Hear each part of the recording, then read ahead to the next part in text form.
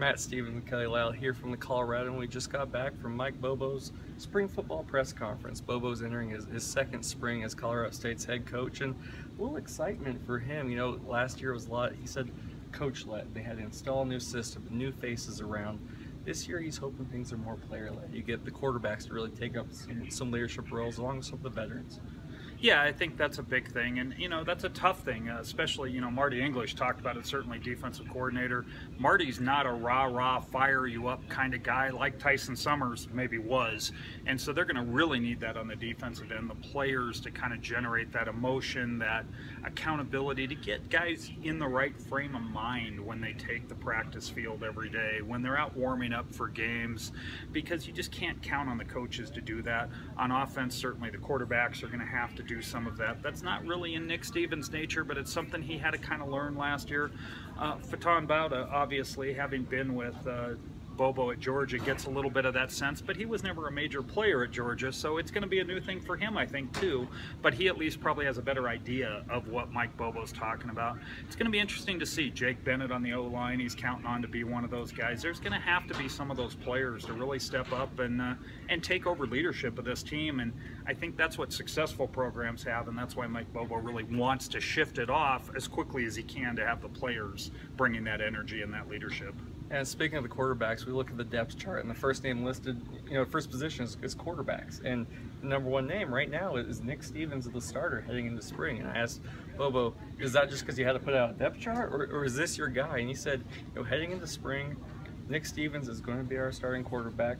But, you know, that could change as spring progresses.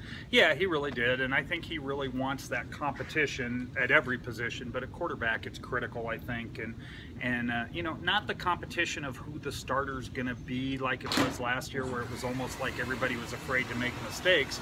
I think they're more concerned with this group about let's push each other to be better, and I think bringing in Faton Bauta, I'm probably pronouncing his name wrong, but helps with that. He's a guy that's a graduate transfer from Georgia. He knows Mike Bobo well. He knows the system. Also, they've got, you know, true freshman in Colin Hill, one of the top high school quarterbacks in the country last year, and then J.C. Robles, who was around last year watching things running the scout team. It should be an interesting kind of a battle and see how that approaches. I'll bet you Nick Stevens will still be the starter when all is said and done, but I think these guys are going to make Nick a better quarterback than he otherwise might be if they just handed him the position. And I think about what Coach Bobo talked about was he'll also make Colin Hill a better quarterback in the end. The freshman Colin Hill is here this spring, and said that he's taken some cues from Aaron Murray at Georgia when he learned from him. That when Bobo's up in the office, he always sees Faton and Colin looking at film, even drawing up some plays, and that's a big leadership role for a guy who wants to be the starting quarterback, has one college start to his name, what didn't go so well, the rivalry game against the University of Florida, but a guy who's just trying to help. Yeah, it really is, and I think he wants Faton. It's kind of like challenging him almost to be Colin Hill's mentor, and saying, you know, we need this from you. And it seems like, at least so far, he said he's happy with the results of what he's seen. Obviously, they're only a month into off-season conditioning type work. We'll see as, you know, they go through spring practices, they're out on the field, they're competing when they go into summer, fall camp. There's a lot still to be developed, but I think he wants that kind of mentorship role right now, and he thinks probably that it'll make them both better, because you know, coaches love to tell you, anybody will tell you, when you teach something to somebody, you learn it better yourself. So I think it's something that could benefit Faton as well.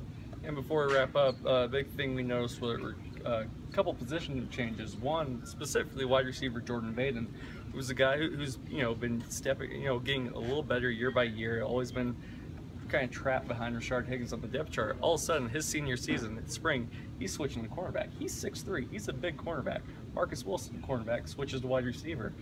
It's a move that might not last, but they want to see what Jordan Vaden can do.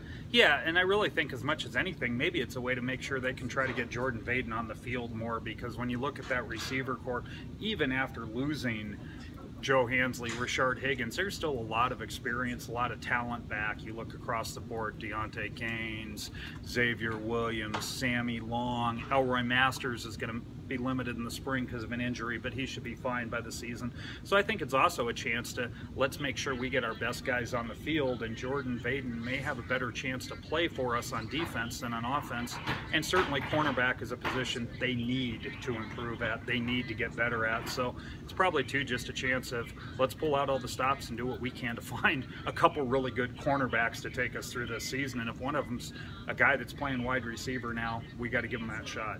A couple quick notes on the depth chart. If any of you guys looked at it, there's Deontay Kleinberg not listed at linebacker. That's just because he suffered an injury, undisclosed injury during the off-season workouts. Non-contact guy this spring is St. Elroy Masters, who dislocated, broke his collarbone last year during the season.